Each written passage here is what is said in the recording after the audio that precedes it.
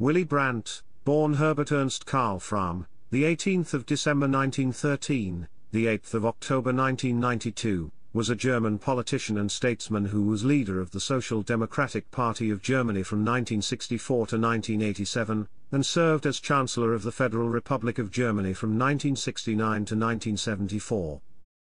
He was awarded the Nobel Peace Prize in 1971 for his efforts to strengthen cooperation in Western Europe through the EC and to achieve reconciliation between West Germany and the countries of Eastern Europe. He was the first Social Democrat Chancellor since 1930. Fleeing to Norway and then Sweden during the Nazi regime and working as a left-wing journalist, he took the name Willy Brandt as a pseudonym to avoid detection by Nazi agents, and then formally adopted the name in 1948. Brandt was originally considered one of the leaders of the right wing of the SPD, and earned initial fame as governing mayor of West Berlin. He served as foreign minister and as vice-chancellor in Kurt Georg Kiesinger's cabinet, and became chancellor in 1969. As chancellor, he maintained West Germany's close alignment with the United States and focused on strengthening European integration in Western Europe, while launching the new policy of Ostpolitik aimed at improving relations with Eastern Europe.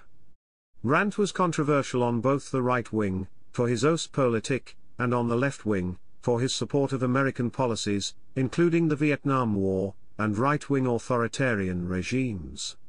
The Brandt Report became a recognized measure for describing the general North-South divide in world economics and politics between an affluent North and a poor South. Brandt was also known for his fierce anti-communist policies at the domestic level, culminating in the Radikale Erlass in 1972. Brandt resigned as Chancellor in 1974, after Günther Guillaume, one of his closest aides, was exposed as an agent of the Stasi, the East German Secret Service. Chapter 1: Early Life and the Second World War. Willy Brandt was born Herbert Ernst Karl Frahm in the free city of Lübeck on the 18th of December 1913. His mother was Martha Frahm, a single parent, who worked as a cashier for a department store. His father was a teacher from Hamburg named John Heinrich Müller, whom Brandt never met.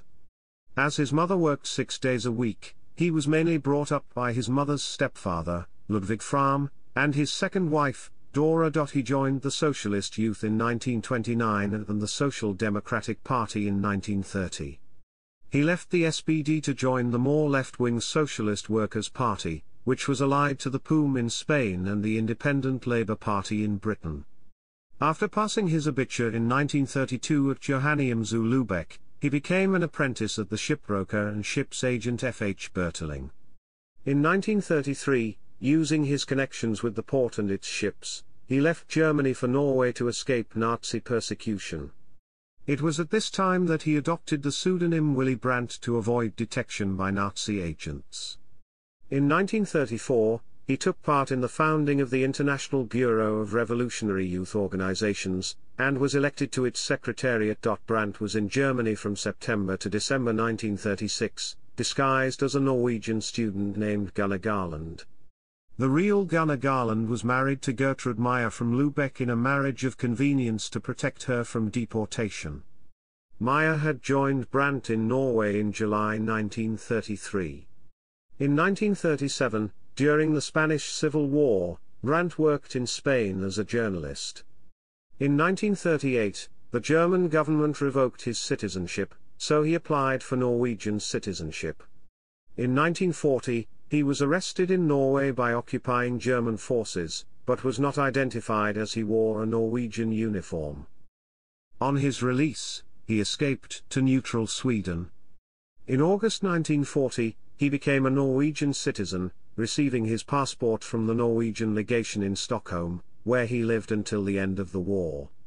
Willy Brandt lectured in Sweden on the 1st of December 1940 at Bommersvik College about problems experienced by the Social Democrats in Nazi Germany, and the occupied countries at the start of the Second World War. In exile in Norway and Sweden, Brandt learned Norwegian and Swedish. Brandt spoke Norwegian fluently, and retained a close relationship with Norway. In late 1946, Brandt returned to Berlin, working for the Norwegian government. In 1948, he joined the Social Democratic Party of Germany and became a German citizen again, formally adopting the pseudonym Willy Brandt as his legal name. Chapter 2: Politician. Brandt was elected to the West German Bundestag in the 1949 West German federal election as an SPD delegate from West Berlin, serving there until 1957. Concurrently, he was elected as an SPD representative to the Abgeordnetenhaus of West Berlin in the 1950 West Berlin state election, and served there through 1971. In the 1969 West German federal election he was again elected to the Bundestag, but as a delegate from North Rhine-Westphalia, and remained in the Bundestag as a delegate from that state until his death in 1992. In 1950, Brandt, while a member of the Bundestag and the editor-in-chief of the Berliner Stateblatt, received a secret payment of about 170,000 Deutsche Mark from the US government. He denied any contribution to the topic. From the 3rd of October 1957 to 1966, Willy Brandt served as governing mayor of West Berlin, during a period of increasing tension in East-West relations that led to the construction of the Berlin Wall. In Brandt's first year as mayor of Berlin, he also served as the president of the Bundesrat in Bonn.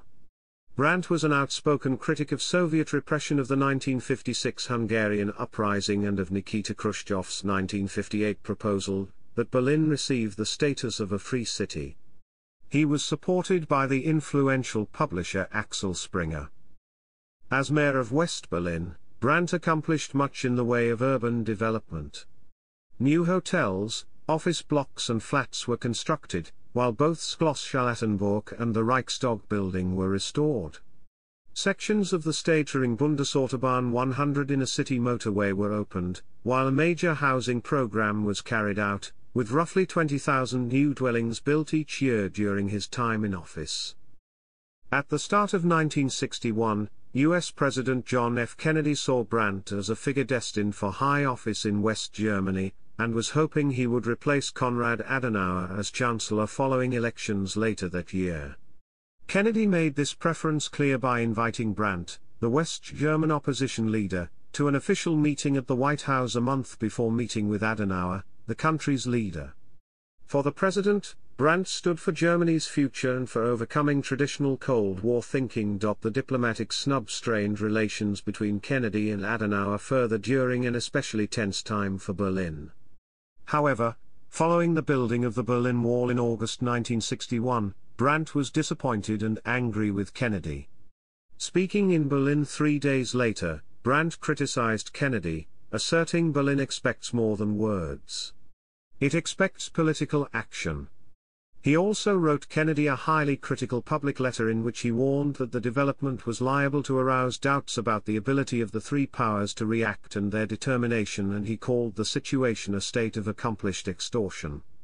Kennedy was furious, but managed to diffuse the tension by sending his vice president, Lyndon B. Johnson, to Berlin. In June 1963, Brandt figured prominently in the staging of Kennedy's triumphant visit to West Berlin. Brandt became the chairman of the SPD in 1964, a post that he retained until 1987, longer than any other party chairman since the founding of the SPD by August Bebel. Brandt was the SPD candidate for the chancellorship in 1961, but he lost to Konrad Adenauer's conservative Christian Democratic Union of Germany. In 1965, Brandt ran again, but lost to the popular Ludwig Erhard. Erhard's government was short-lived, however, and in 1966 a grand coalition between the SPD and CDU was formed, with Brandt serving as foreign minister and as the fifth vice-chancellor of Germany. Chapter 3: Chancellor. At the 1969 elections, again with Brandt as the leading candidate, the SPD became stronger, and after 3 weeks of negotiations, the SPD formed a coalition government with the smaller Free Democratic Party of Germany. Brandt was elected Chancellor of the Federal Republic of Germany. Chapter 4 Section 1 Foreign Policy. As Chancellor, Brandt developed his Neue Ostpolitik by stages. Brandt was active in creating a degree of rapprochement with East Germany, and also in improving relations with the Soviet Union, Poland, Czechoslovakia, and other Eastern Bloc countries. Brandt introduced his Ostpolitik gradually starting in 1967 with the establishment of diplomatic relations with Romania, and making a trade agreement with Czechoslovakia. In 1968 he restored diplomatic relations with Yugoslavia. However, the August 1968, Kremlin-controlled invasion of Czechoslovakia by the Warsaw Pact was a profound disappointment. Brandt condemned the invasion and put Ostpolitik on hold while he negotiated a coalition with the Free Democrats. In late 1969 he indicated his readiness to meet with East German leadership on the basis of equality, without preconditions. He also expressed an eagerness to meet with the USSR and Poland to resolve frontier questions that had remained unsettled since 1945. Brandt met with the East German Premier Willy Brandt in 1970. Brandt made a 6-point proposal that would involve 2 separate German states that respected each other's territorial integrity and settled disputes peacefully. They would cooperate as neighbors and the rights of the 4 powers in Berlin would be respected by both of them, and finally that the situation around Berlin would be improved. No agreements were reached at first, but talks continued. In 1970 Brandt signed a treaty with the Soviet Union which normalized relations and recognized existing national boundaries. The treaty with Poland in December 1970 accepted the current boundaries, which had long been in dispute. During a visit to a monument to the German occupation-era Warsaw Ghetto uprising, Brandt unexpectedly, and apparently spontaneously, knelt, honoring the victims.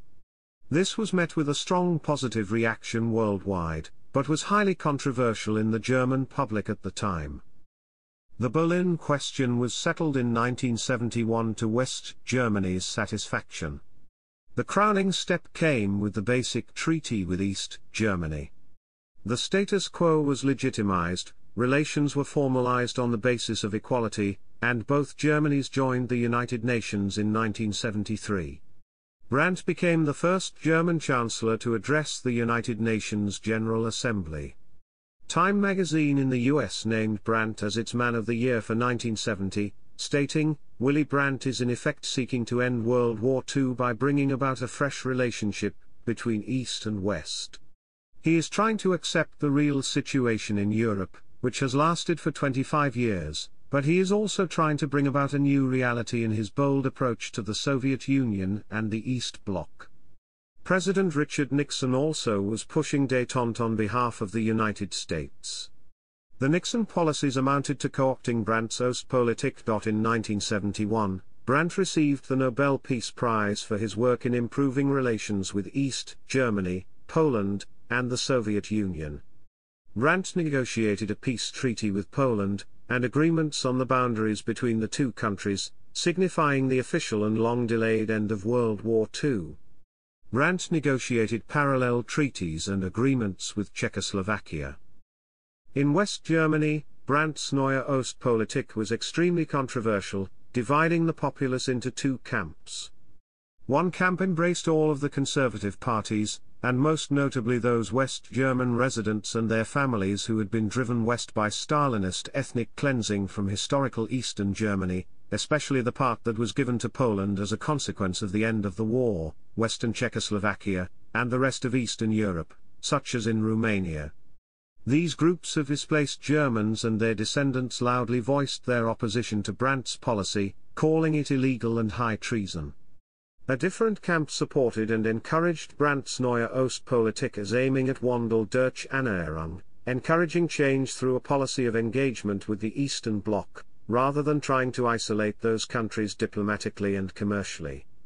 Brandt's supporters claim that the policy did help to break down the Eastern Bloc's siege mentality, and also helped to increase its awareness of the contradictions in its brand of socialism/communism, which, together with other events, eventually led to the downfall of Eastern European communism. Chapter 4 Section 2, Domestic Policies. Chapter 4 Section 3 Subsection 1, Brandt's Popularity. Brandt's predecessor as Chancellor, Kurt Georg Kiesinger, had been a member of the Nazi Party, and was a more old-fashioned conservative liberal intellectual. Brandt, having fought the Nazis and having faced down communist Eastern Germany during several crises while he was the mayor of Berlin, became a controversial, but credible, figure in several different factions. As the Minister of Foreign Affairs in Kiesinger's Grand Coalition cabinet, Brandt helped to gain further international approval for Western Germany, and he laid the foundation stones for his future Neue Ostpolitik. There was a wide public opinion gap between Kiesinger and Brandt in the West German polls. Both men had come to their own terms with the new baby boomer lifestyles. Kiesinger considered them to be a shameful crowd of long-haired dropouts who needed a bath and someone to discipline them. On the other hand, Brandt needed a while to get into contact with, and to earn credibility among, the Außerparlamentarische opposition. The students question West German society in general, seeking social, legal, and political reforms. The unrest led to a renaissance of right-wing parties in some of the Bundesland's parliaments. Brandt, however, represented a figure of change, and he followed a course of social, legal, and political reforms. In 1969, Brandt gained a small majority by forming a coalition with the FDP. In his first speech before the Bundestag as the Chancellor, Brandt set forth his political course of reforms, ending the speech with his famous words, "Wir wollen mehr Demokratie wagen." This speech made Brandt, as well as the Social Democratic Party, popular among most of the students and other young West German baby boomers who dreamed of a country that would be more open and more colorful than the frugal and still somewhat authoritarian Bundesrepublik that had been built after World War II. However, Brandt's Neue Ostpolitik lost him a large part of the German refugee voters from East Germany, who had been significantly pro-SPD in the post-war years. Chapter 4 Section 3, Chancellor of Domestic Reform. Although Brandt is perhaps best known for his achievements in foreign policy, his government oversaw the implementation of a broad range of social reforms, and was known as a Kanzler der inneren Reformen. According to the historian David Childs, Brandt was anxious that his government should be a reforming administration, and a number of reforms were embarked upon. Within a few years, the education budget rose from 16 billion to 50 billion DM, while 1 out of every 3 DM spent by the new government was devoted to welfare purposes. As noted by the journalist and historian Marion Dunhoff, people were seized by a completely new feeling about life. A mania for large-scale reforms spread like wildfire, affecting schools, universities, the administration, family legislation. In the autumn of 1970, Hans-Jürgen Wischnewski of the SPD declared, "Every week more than 3 plans for reform come up for decision in cabinet, and in the assembly." According to Helmut Schmidt, Willy Brandt's domestic reform program had accomplished more than any previous program for a comparable period. Levels of social expenditure were increased, with more funds allocated towards housing, transportation, schools, and communication, and substantial federal benefits were provided for farmers. Various measures were introduced to extend health care coverage, while federal aid to sports organizations was increased. A number of liberal social reforms were instituted whilst the welfare state was significantly expanded, with health, housing, and social welfare legislation bringing about welcome improvements, and by the end of the Brandt Chancellorship West Germany had one of the most advanced systems of welfare in the world. Substantial increases were made in social security benefits, such as injury and sickness benefits, pensions, unemployment benefits, housing allowances, basic subsistence aid allowances, and family allowances and living allowances. In the government's first budget, sickness benefits were increased by 9.3%, pensions for war widows by 25%, pensions for the war wounded by 16%, and retirement pensions by 5%.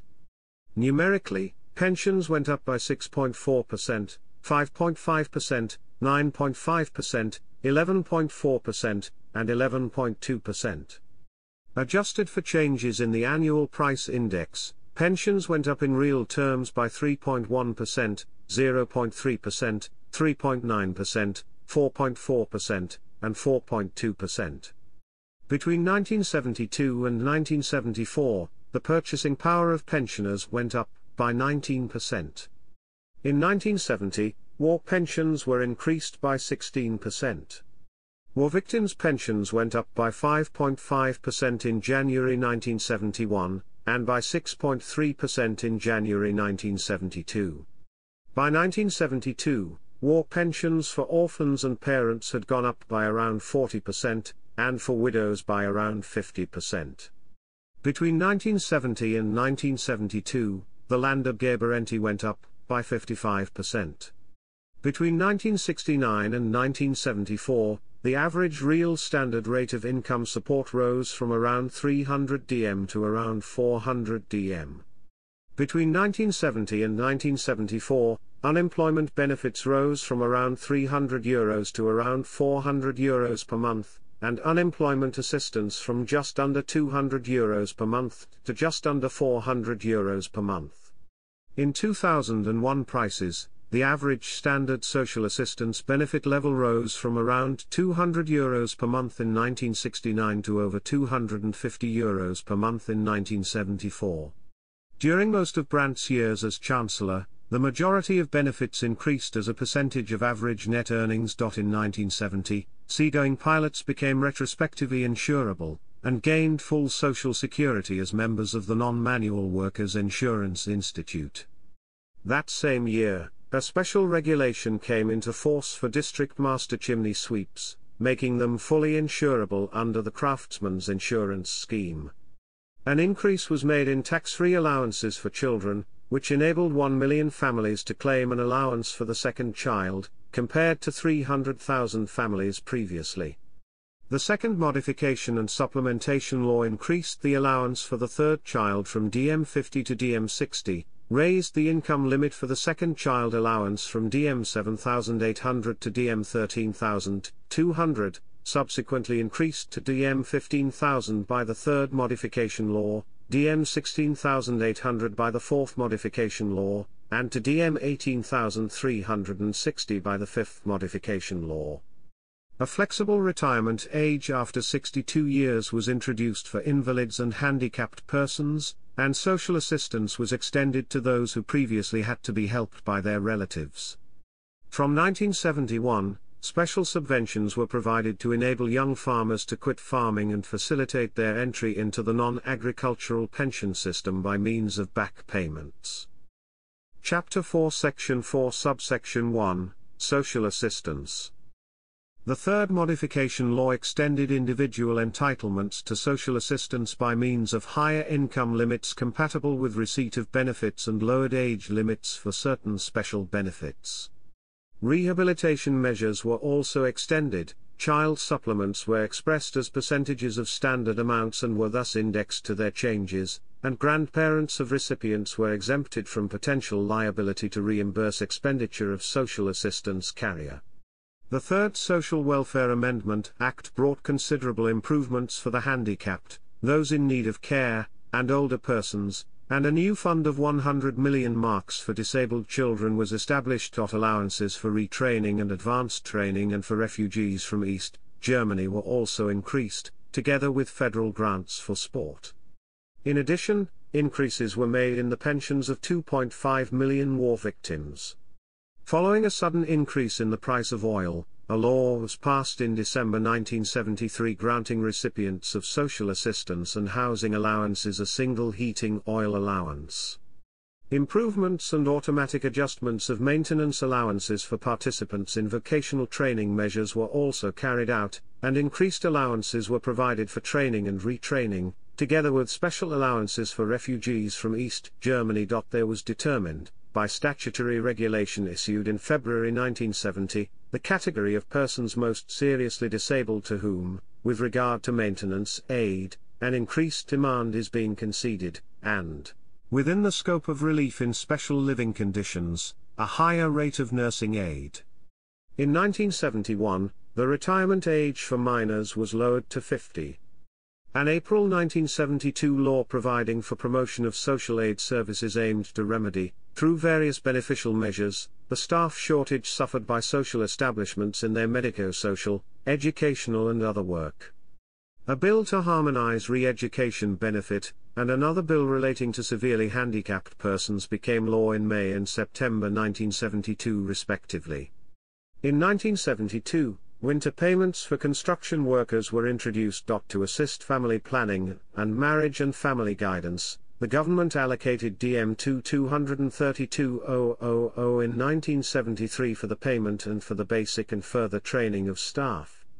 A special effort was also made in 1973 to organize the recreation of handicapped persons, with a holiday guide for the handicapped issued with the aid of the Federal Ministry of Family and Youth Affairs and Health in order to help them find suitable holiday accommodation for themselves and their families. From 1972 to 1973, the total amount of individual aids granted by Guarantee Fund for the integration of young immigrants increased from 17 million dm to 26 million dm. Under a law passed in April 1974, the protection hitherto granted to the victims of war or industrial accidents for the purpose of their occupational and social reintegration was extended to all handicapped persons, whatever the cause of their handicap, provided that their capacity to work had been reduced by at least 50%. Chapter 4 Section 4 Subsection 2, Health Care. In the field of health care, various measures were introduced to improve the quality and availability of health care provision. Free hospital care was introduced for 9 million recipients of social relief, while a contributory medical service for 23 million panel patients was introduced.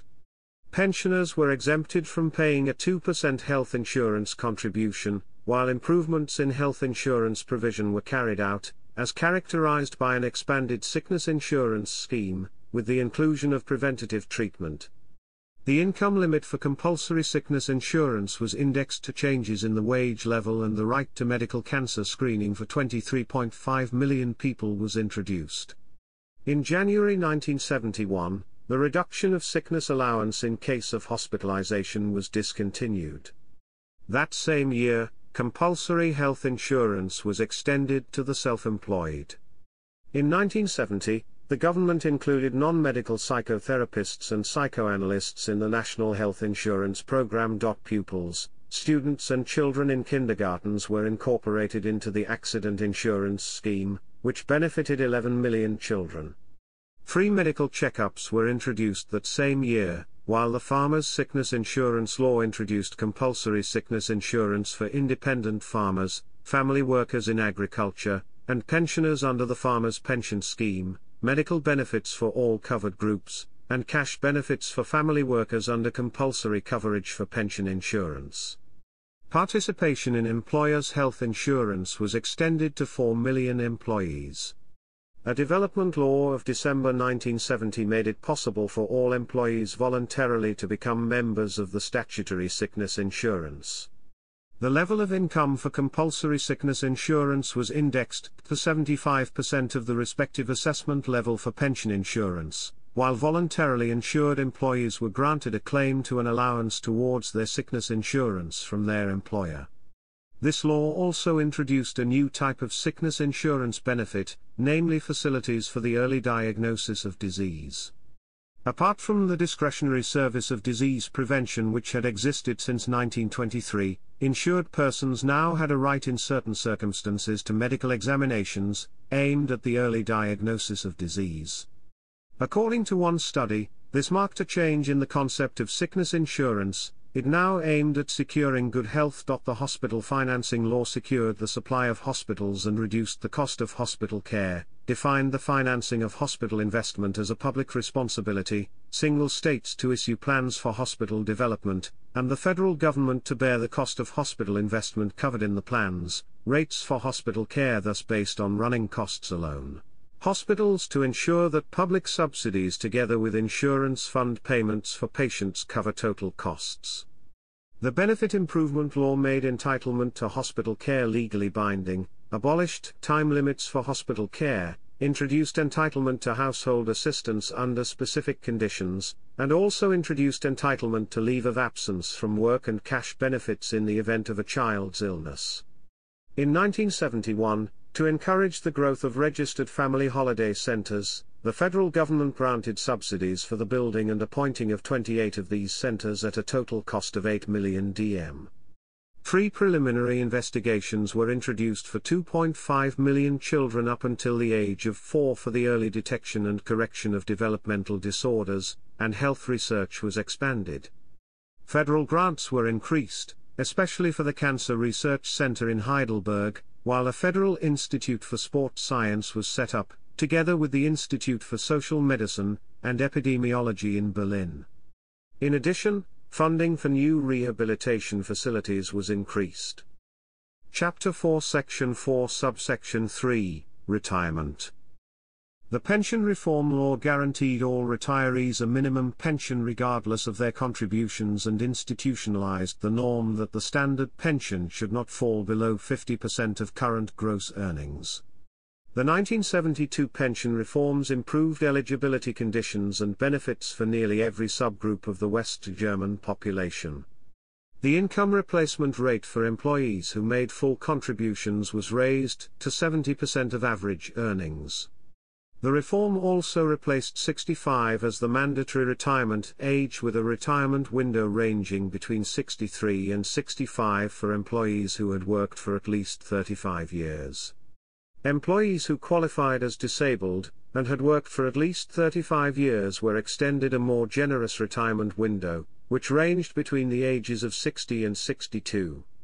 Women who had worked for at least 15 years and the long-term unemployed were also granted the same retirement window as the disabled. In addition, there were no benefit reductions for employees who had decided to retire earlier than the age of 65. The legislation also changed the way in which pensions were calculated for low-income earners who had been covered for 25 or more years. If the pension benefit fell below a specified level, then such workers were allowed to substitute a wage figure of 75% of the average wage during this period, thus creating something like a minimum wage benefit.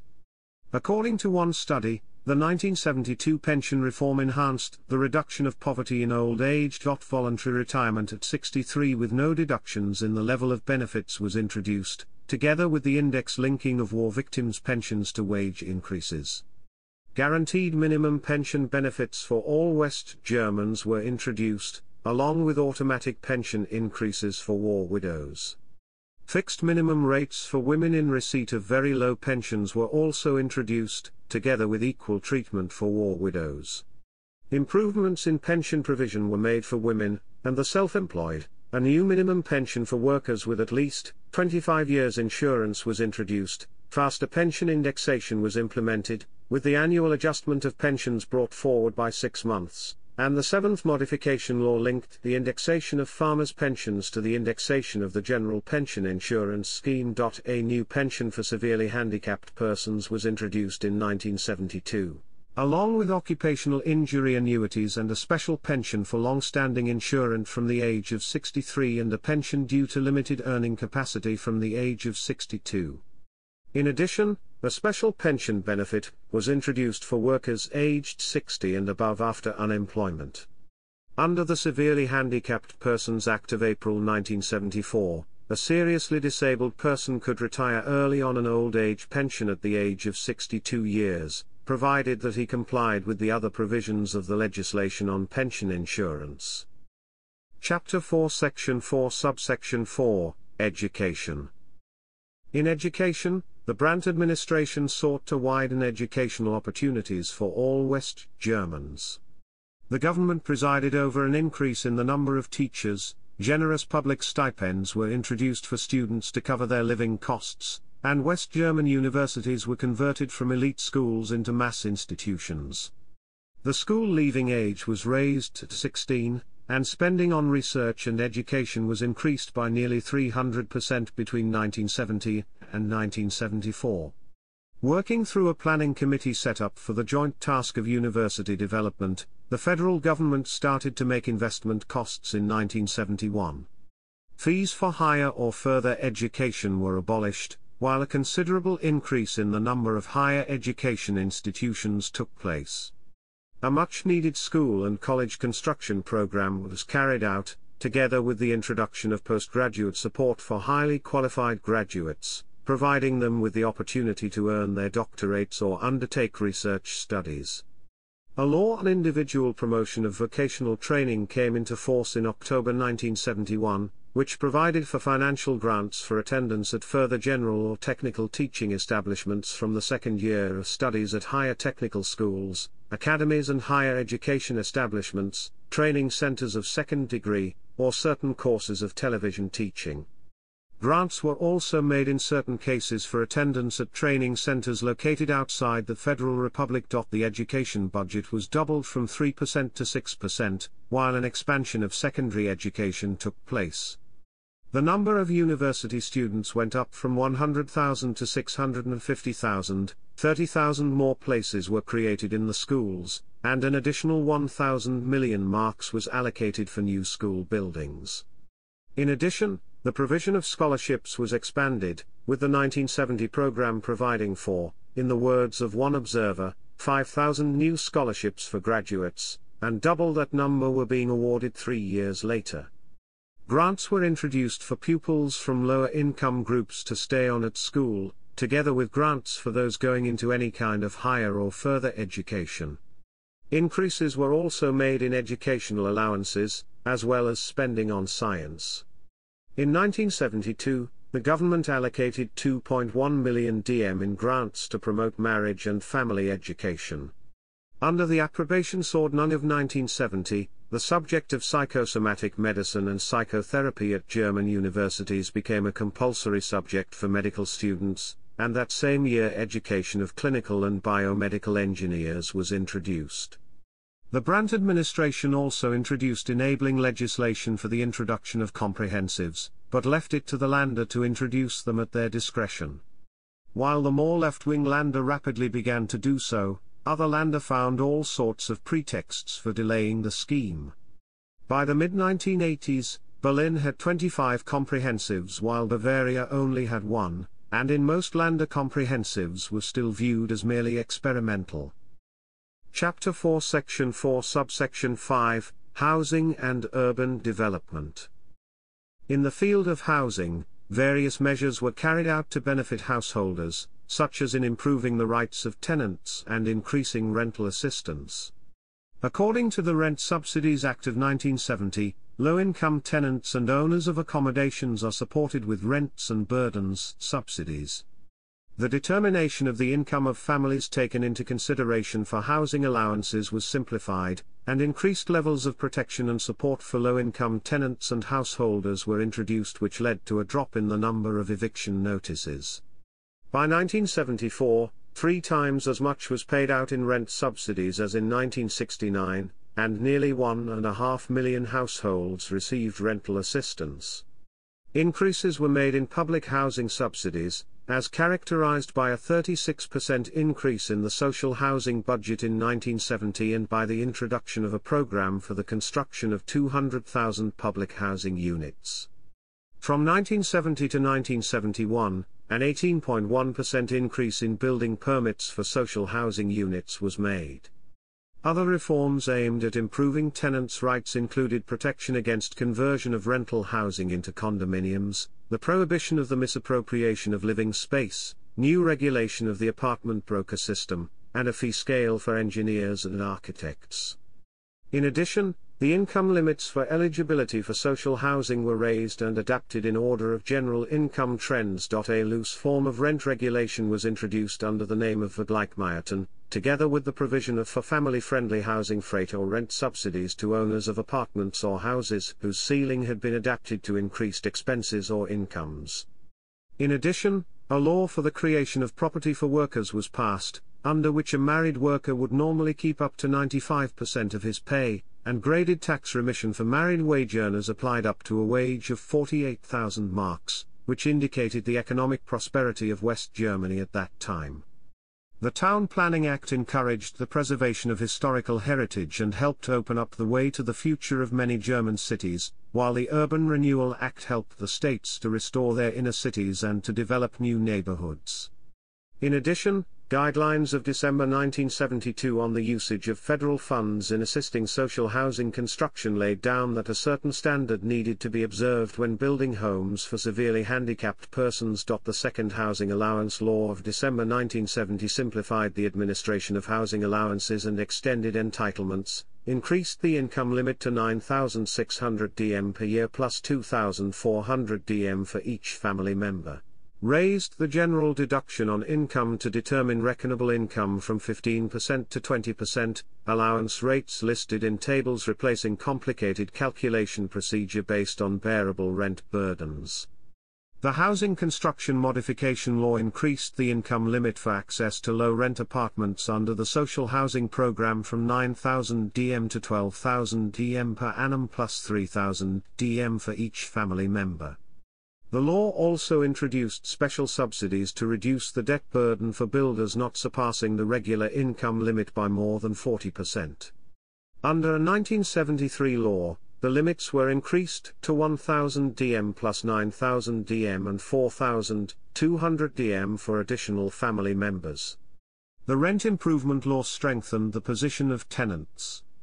Under this legislation, notice was to be ruled illegal where appropriate substitute accommodation not available, landlords obliged to specify reasons for notice, whilst the Eviction Protection Law established tenant protection against rent rises and notice. The notice was only lawful if in the justified interest of the landlord. Under this law, higher rents were not recognized as justified interest. The second Eviction Protection Law made the tenant protection introduced under the Eviction Protection Law of 1971 permanent. Under this new law, the notice was only lawful where the landlord proved justified personal interest in the apartment. In addition, rent increases were only lawful if not above normal comparable rents in the same area. Directives on the housing of foreign workers came into force in April 1971. These directives imposed certain requirements for space, hygiene, safety, and amenities in the accommodation offered by employers. That same year, the federal government granted a sum of 17 million DM to the lender for the improvement and modernization of housing built before the 21st of June 1948. In addition, according to a 1971 regulation of the Board of the Federal Labor Office, construction of workers' hostels qualified for government financial support under certain conditions. The German Council for Town Development, which was set up by virtue of Article 89 of a law to foster urban building, was partly aimed at planning a favorable environment for families. In 1971, the Federal Labor Office made available DM 425 million in the form of loans to provide 157,293 beds in 494 hostels. A year later, the federal government, the Länder and the Federal Labor Office promoted the construction of dwellings for migrant workers.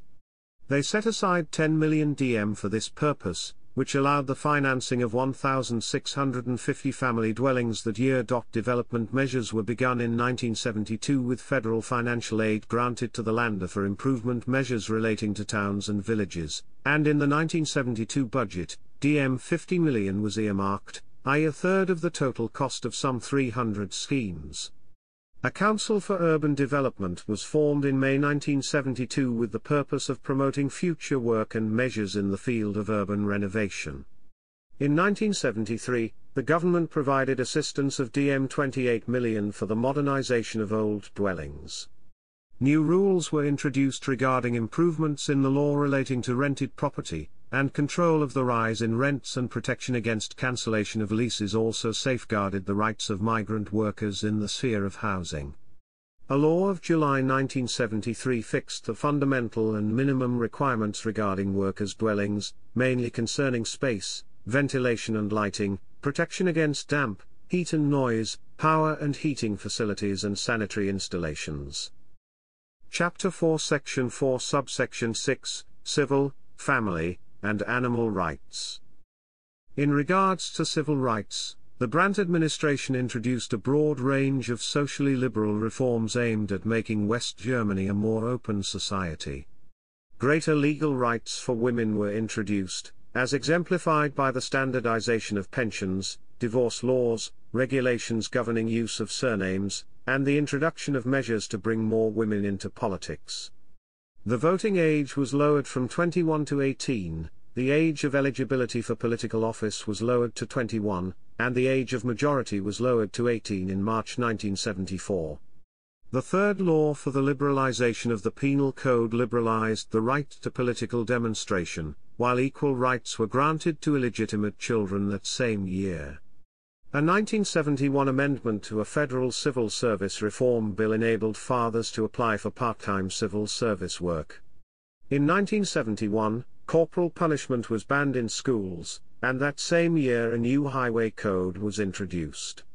In 1973, a measure was introduced that facilitated the adoption of young children by reducing the minimum age for adoptive parents from 35 to 25. A women's policy machinery at the national level was established in 1972, while amnesty was guaranteed in minor offenses connected with demonstrations.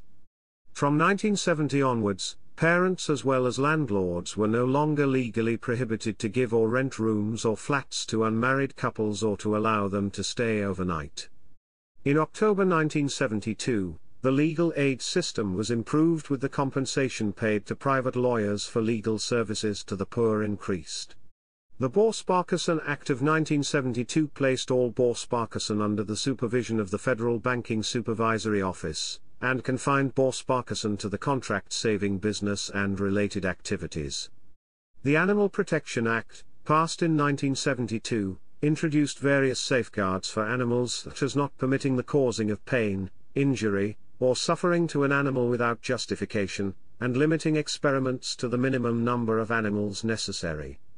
In 1971, rules were introduced making it possible for former guest workers to receive an unlimited residence permit after a 5-year stay. Chapter 4 Section 4 Subsection 7 Military. A number of reforms were also carried out to the armed forces, as characterized by a reduction in basic military training from 18 to 15 months, a reorganization of education and training, and personnel and procurement procedures. Education for the troops was improved, a personnel reshuffle of top management in the Bundeswehr was carried out, academic education was mandated for officers beyond their basic military training, and a new recruiting policy for Bundeswehr personnel was introduced with the intention of building an army that reflected West Germany's pluralistic society.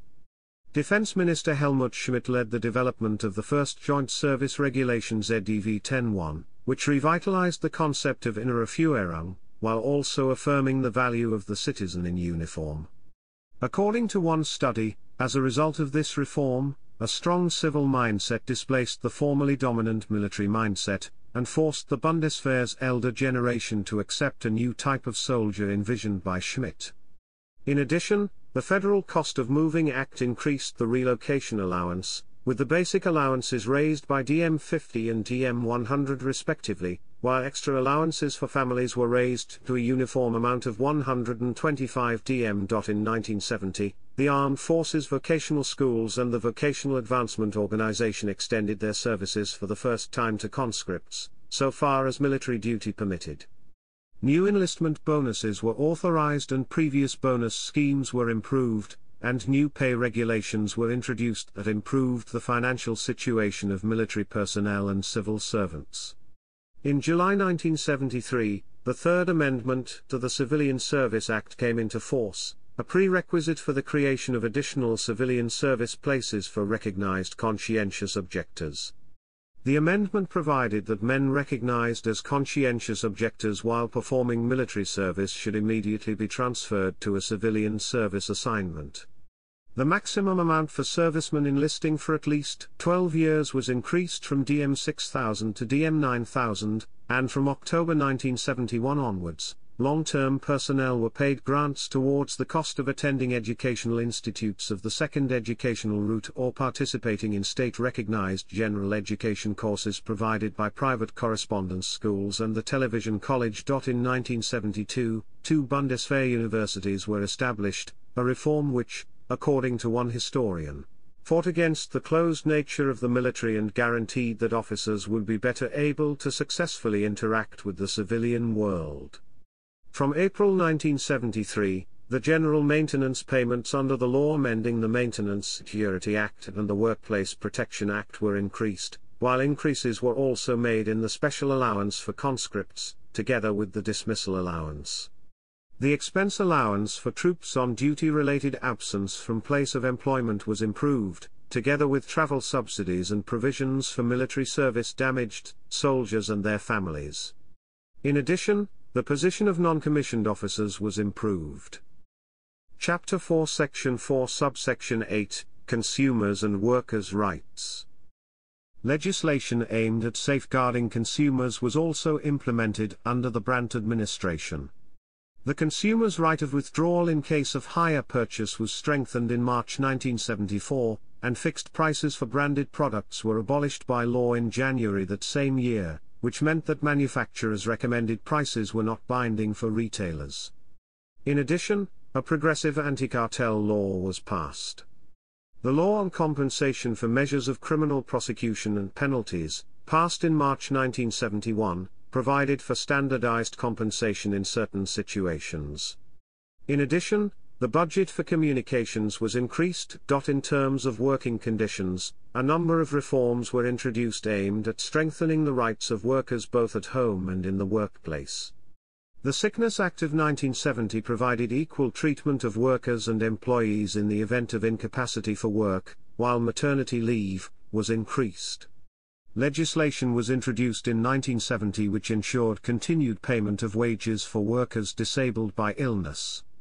In 1970 all employees unit for work were provided with an unconditional legal claim against their employer to continued payment of their gross wage for a period of 6 weeks, as also in the case of spa treatment approved by an insurance fund, the fund bearing the full cost thereof.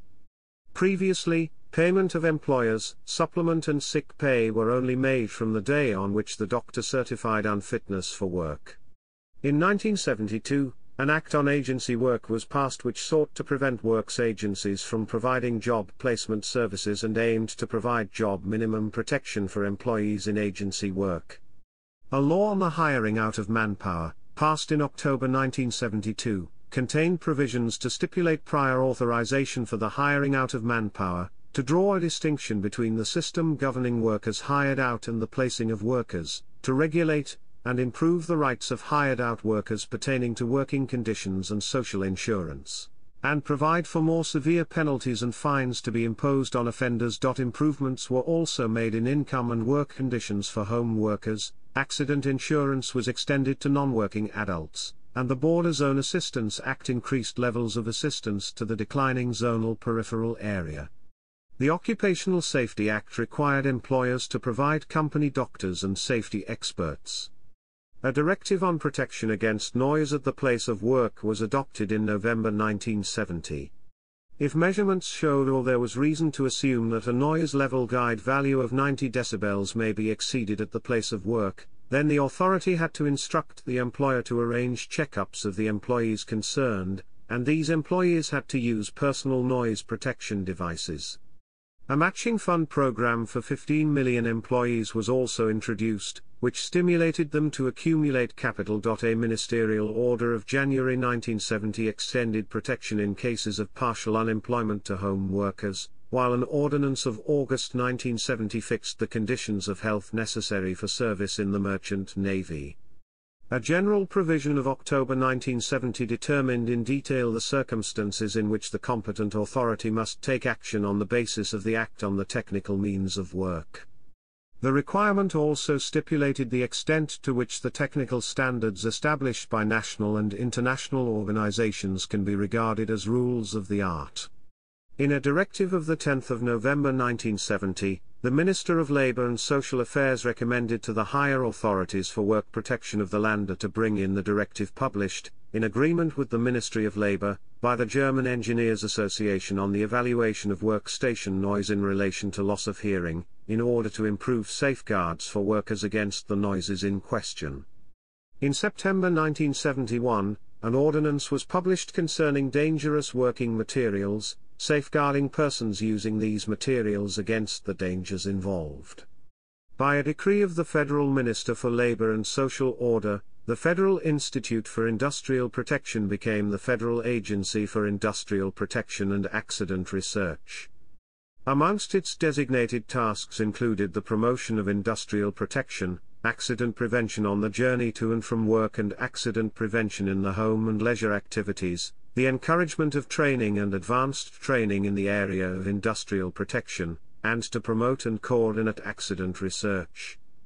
A regulation was issued in 1972 which permitted for the first time the employment of women as drivers of trams, omnibuses and lorries, while further regulations laid down new provisions for lifts and work with compressed air. The Factory Constitution Law strengthened the rights of individual employees to be informed and to be heard on matters concerning their place of work. The Works Council was provided with greater authority while trade unions were given the right of entry into the factory provided they informed the employer of their intention to do so, while a law was passed to encourage wider share ownership by workers and other rank-and-file employees. The Industrial Relations Law and the Personnel Representation Act broadened the rights of employees in matters which immediately affected their places of work, while also improving the possibilities for co-determination on operations committees. Together with access of trade unions to companies. The Works Constitution Act of 1972 required in cases of collective dismissal at an establishment normally employing more than 20 employees that management and the Works Council must negotiate a social plan that stipulates compensation for workers who lose their jobs. In cases where the two parties could not agree on a social plan, the law provided for binding arbitration. In 1972, the rights of works councils to information from management were not only strengthened, but works councils were also provided with full co-determination rights on issues such as working time arrangements in the plant, the setting of piece rates, plant wage systems, the establishment of vacation times, work breaks, overtime, and short-time work. Legislation was passed which acknowledged for the first time the presence of trade unions in the workplace, expanded the means of action of the works councils, and improved their work basics as well as those of the youth councils. A law of January 1972 on the organization of labor in enterprises significantly extended the works council's right of cooperation and co-management in the matter of vocational training. That same year, the Safety Institute of the Federal Republic of Germany was transformed into a public federal agency with significantly enlarged powers, in the context of which special emphasis would be placed on its new task of promoting and coordinating research in the area of accident prevention. New provisions were introduced for the rehabilitation of severely disabled people and accident victims. The Severely Disabled Persons Act of April 1974 obliged all employers with more than 15 employees to ensure that 6% of their workforce consisted of people officially recognized as being severely handicapped. Employers who failed to do so were assessed 100 DM per month for every job falling before the required quota. These compensatory payments were used to subsidize the adaptation of workplaces to the requirements of those who were severely handicapped. A law passed in January 1974, designed to protect members of the supervisory boards of companies who are undergoing training, was aimed at ensuring that the representatives of young workers and youthful members of works councils still undergoing training could perform their duties with greater independence and without fear of disadvantageous consequences for their future careers. On request, workers' representatives on completion of their training courses had to have an employment relationship of unlimited duration. In the field of transport, the Municipal Transportation Finance Law of 1971 established federal guidelines for subsidies to municipal governments, while the Federal Transport Plan of 1973 provided a framework for all transport, including public transport. In addition, the Severely Handicapped Persons Act of April 1974 extended the welfare and promotional obligations of the employer, and provided a right to extra holiday consisting of 6 working days. Chapter 4 Section 4 Subsection 9, Environment. A federal environmental program was established in 1971, and in 1972 laws were passed to regulate garbage elimination and air pollution via emission. Matching grants covering 90% of infrastructure development were allocated to local communities, which led to a dramatic increase in the number of public swimming pools and other facilities of consumptive infrastructure throughout West Germany. The federal crime-fighting apparatus was also modernized, while a Foreign Tax Act was passed which limited the possibility of tax evasion. In addition, efforts were made to improve the railways and motorways. In 1971, a law was passed setting the maximum lead content at 0.4 grams per liter of gasoline, and in 1972 DDT was banned. The Federal Emissions Control Law, passed in March 1974, provided protection from noxious gases, noise, and airborne particulate matter. In August 1971, a law came into force directed at reducing atmospheric pollution from lead compounds in four-stroke engine fuels. As a safeguard against radiation, a decree on the system of authorizations for medicaments treated with ionizing radiation or containing radioactive substances, in its version of 8 August 1967, was remodeled by a new decree of 10 May 1971 which added some radionuclides to the list of medicaments which doctors in private practice were authorized to use. Taking into account the enormous high peaks of air traffic noise and its concentration at a limited number of airports, the Law for Protection Against Aircraft Noise of 1971 sought to balance two conflicting demands, the first being the legitimate demand by industry, business and the public for an efficient air traffic system, and secondly, the understandable and by no means less legitimate claims of the affected people for protection and compensation.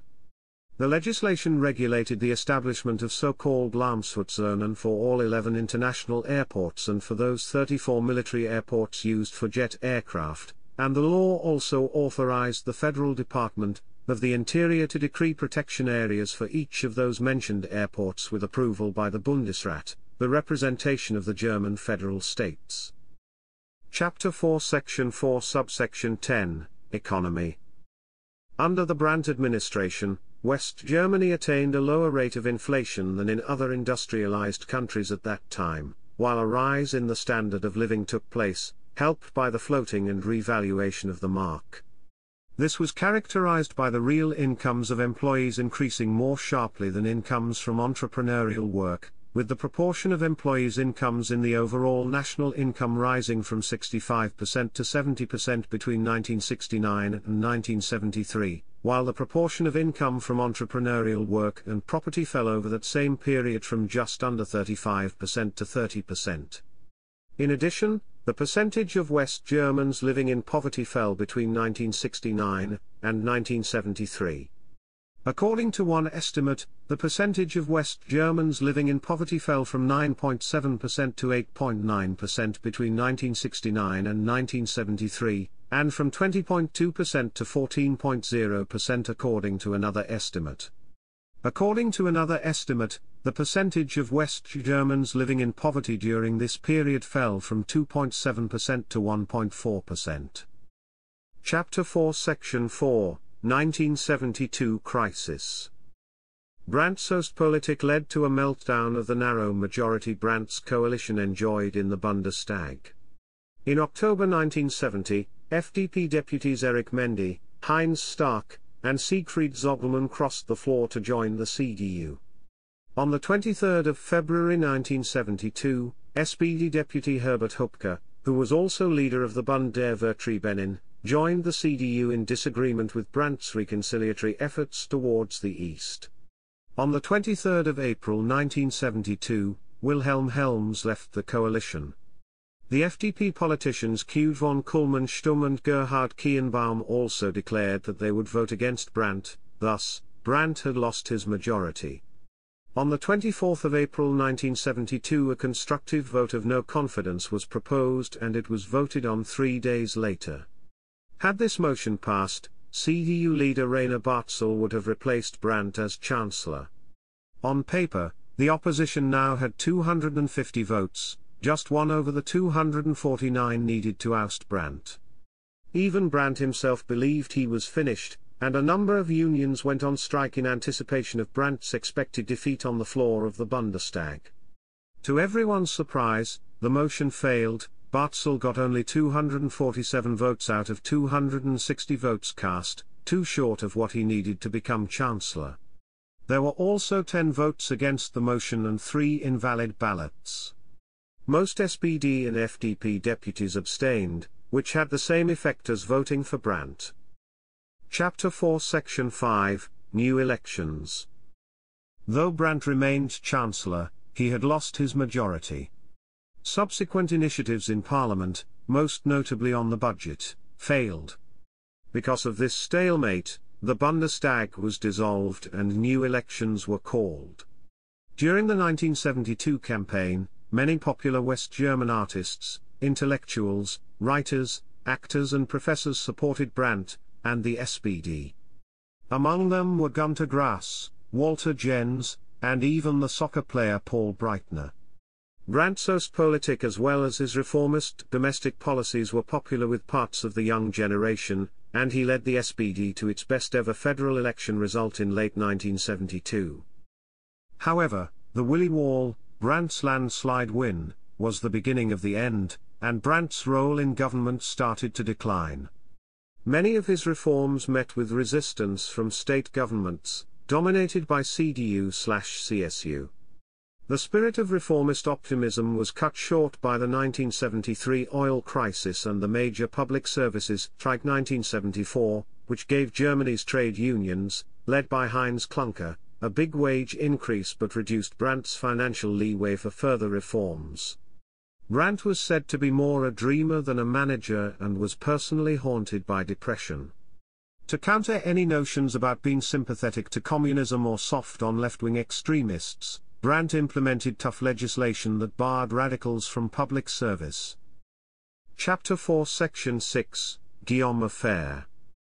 Around 1973, West German security organizations received information that one of Brandt's personal assistants, Günther Guillaume, was a spy for the East German intelligence services. Brandt was asked to continue working as usual, and he agreed to do so, even taking a private vacation with Guillaume. Guillaume was arrested on the 24th of April 1974, and many blamed Brandt for having a communist spy in his inner circle. Brandt resigned from his position as Chancellor on the 6th of May 1974, but he remained a member of the Bundestag and chairman of the Social Democrats until 1987. This espionage affair is widely considered to have been just the trigger for Brandt's resignation, not the fundamental cause. As Brandt himself later said, "I was exhausted, for reasons which had nothing to do with the affair going on at the time." Brandt was dogged by scandals about serial adultery, and reportedly also struggled with alcohol and depression. There was also the economic fallout on West Germany of the 1973 oil crisis, which may seem to have given enough stress to finish off Brandt as the Chancellor. Guillaume had been an espionage agent for East Germany, who was supervised by Markus Wolf, the head of the Main Directorate for Reconnaissance of the East German Ministry for State Security. Wolf stated after the reunification that the resignation of Brandt had never been intended, and that the planting and handling of Guillaume had been one of the biggest mistakes of the East German secret services. Brandt was succeeded as the Chancellor of the Bundesrepublik by his fellow Social Democrat, Helmut Schmidt. For the rest of his life, Brandt remained suspicious that his fellow Social Democrat Herbert Wehner had been scheming for Brandt's downfall. However, there is scant evidence to corroborate this suspicion. Chapter 4, Ex-Chancellor.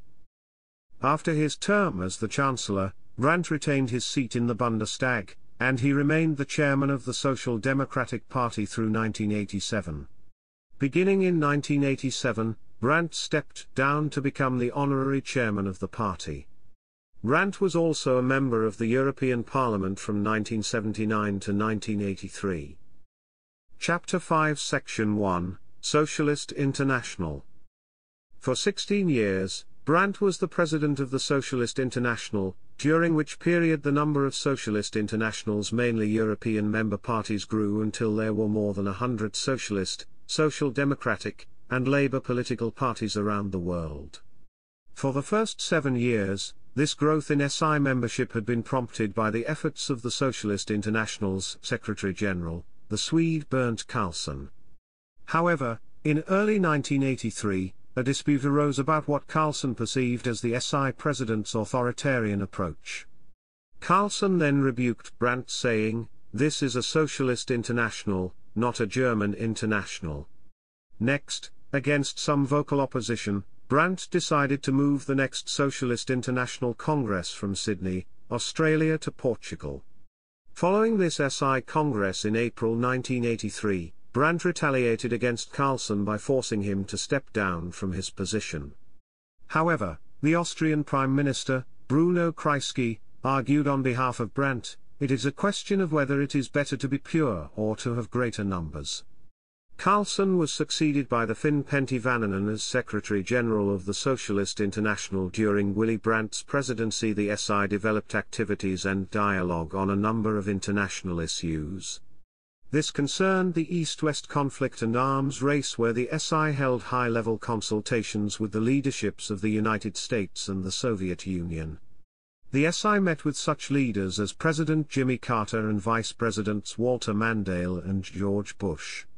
They also met with the Secretaries General Leonid Brezhnev and Mikhail Gorbachev, and with the Soviet head of state Andrei Gromyko. The SI also developed active contacts to promote dialogue concerning regional conflicts. Those included the Middle East, where they helped to build contacts between Israel and the PLO, and also in Southern Africa and Central America. Chapter 5 Section 2, Brandt Report. In 1977, Brandt was appointed as the chairman of the Independent Commission for International Developmental Issues.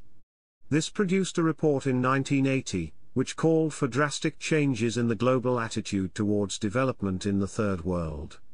This became known as the Brandt Report. Chapter 5 Section 3, Reunification. In October 1979, Brandt met with the East German dissident, Rudolf Barrow, who had written The Alternative. Barrow and his supporters were attacked by the East German state security organization Stasi, headed by Erich Mielke, for his writings, which had laid the theoretical foundation of a left-wing opposition to the ruling said party, and its dependent allies, and which promoted new and changed parties. All of this is now described as change from within. Brandt had asked for Barrow's release, and Brandt welcomed Barrow's theories, which advanced the debate within his own Social Democratic Party. On the 11th of September 1988, Brandt described the hope for German reunification as a delusion. In late 1989, Brandt became one of the first left-wing leaders in West Germany to publicly favor a quick reunification of Germany, instead of some sort of two-state federation or other kind of interim arrangement. Brandt's public statement, "Now grows together what belongs together," was widely quoted in those days. Chapter 5 Section 4, Hostages in Iraq. One of Brandt's last public appearances was in flying to Baghdad, Iraq, to free Western hostages held by Saddam Hussein, following the Iraqi invasion of Kuwait, in 1990. Brandt secured the release of a large number of them, and on the 9th of November 1990, his airplane landed with 174 freed hostages on board at the Frankfurt airport. Chapter 5, Death and Memorials. Willy Brandt died of colon cancer at his home in Unkel, a town on the River Rhine, on the 8th of October 1992, at the age of 78. He was given a state funeral and was buried at the cemetery at Zehlendorf in Berlin. The Federal Chancellor Willy Brandt Foundation was established in 1994. It serves to honor the memory of Brandt's political accomplishments and his commitment to peace, freedom and democracy. The foundation runs two permanent exhibitions, one in Berlin, and the other in Lübeck, where Brandt was born. Other works of the foundation include oversight of Brandt's papers, speeches and letters, historical research, as well as organizing lectures and international conferences. When the SPD moved its headquarters from Bonn back to Berlin in the mid-1990s, the new headquarters was named the Willy Brandt House. One of the buildings of the European Parliament in Brussels was named after him in 2008. On the 6th of December 2000, a memorial to Willy Brandt and Warschauer Neue Fall was unveiled in Warsaw, Poland. German artist Johannes Heisig painted several portraits of Brandt, of which one was unveiled as part of an honoring event at German Historical Institute, Washington, D.C. on the 18th of March 2003. Spokesmen amongst others were former German Federal Minister Egon Bahr and former U.S. Secretary of State Henry Kissinger. In 2009, the Willy Brandt Memorial was opened up in Nuremberg at the Willy Brandt Square. It was created by the artist Joseph Tabachnik.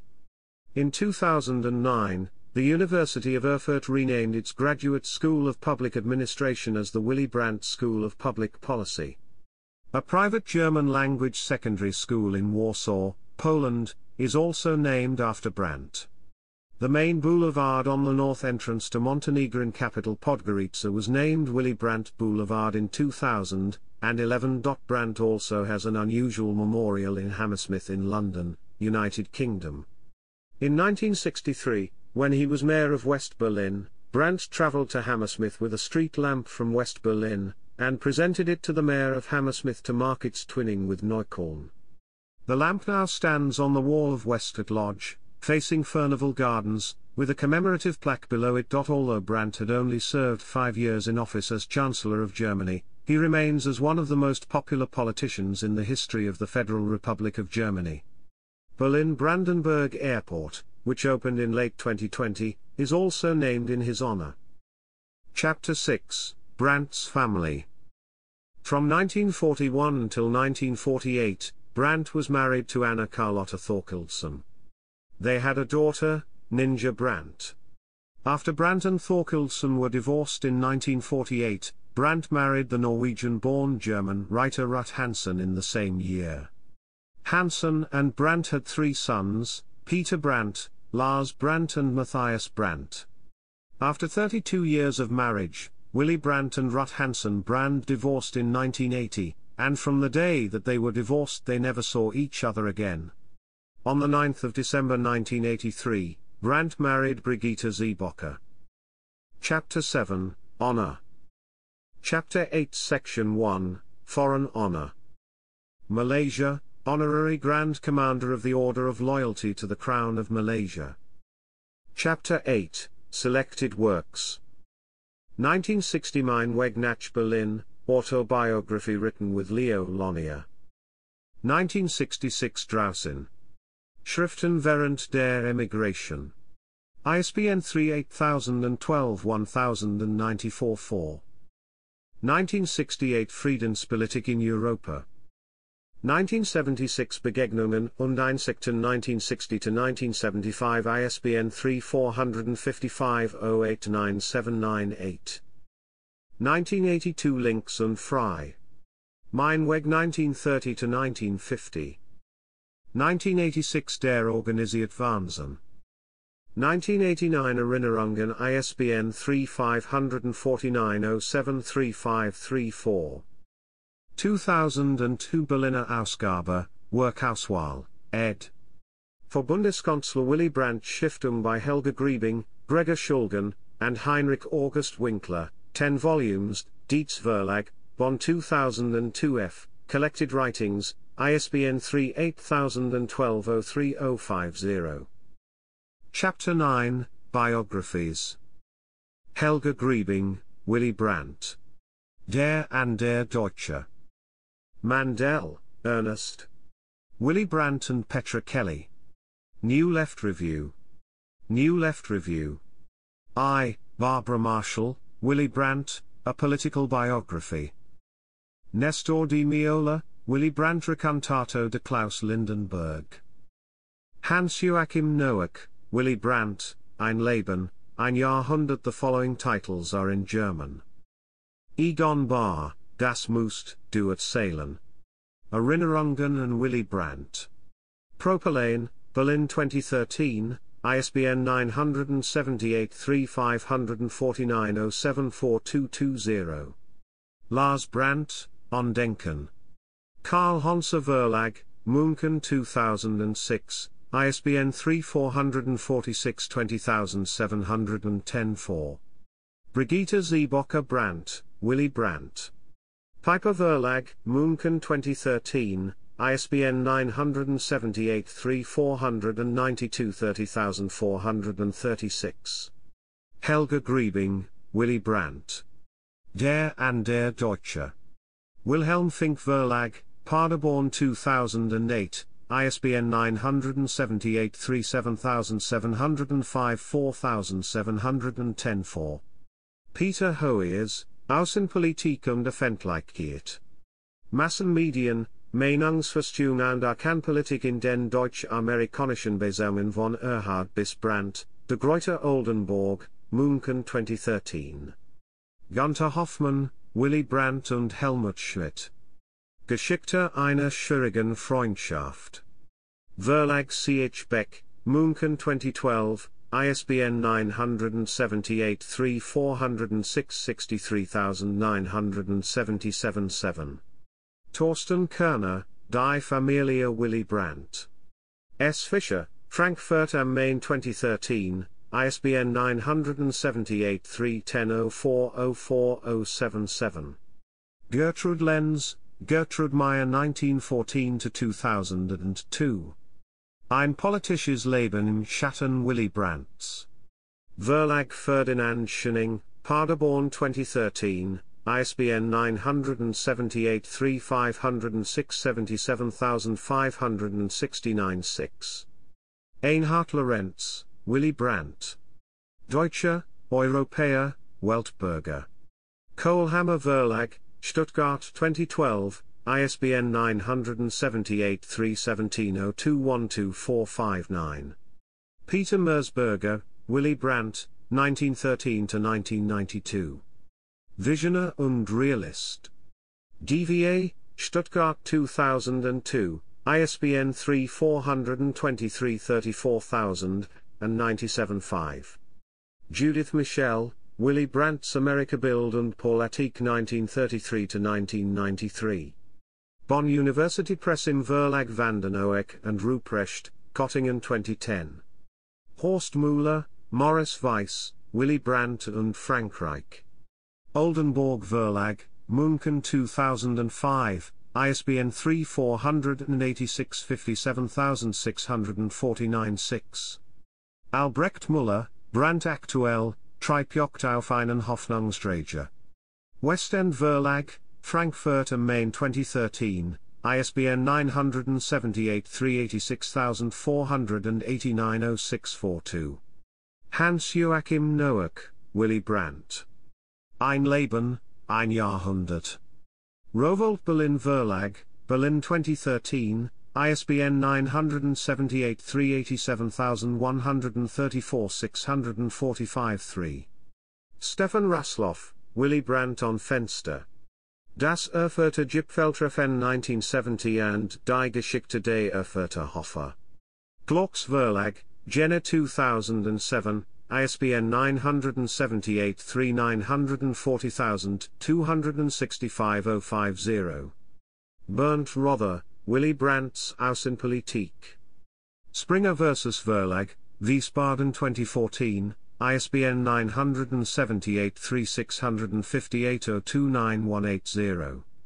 Kai Schluter, Gunter Grass auf Tour für Willy Brandt. Die legendäre Wahlkampf für 1969. Sach. Links Verlag, Berlin 2011, ISBN 978-386-153-647-5. Jan Schoenfelder, Rainer Erises, Willy Brandt in Erfurt. Das erste Deutsch-Deutsche Gipfeltreffen 1970. Christoph Links Verlag, Berlin 2010, ISBN 978-386-153-568-3.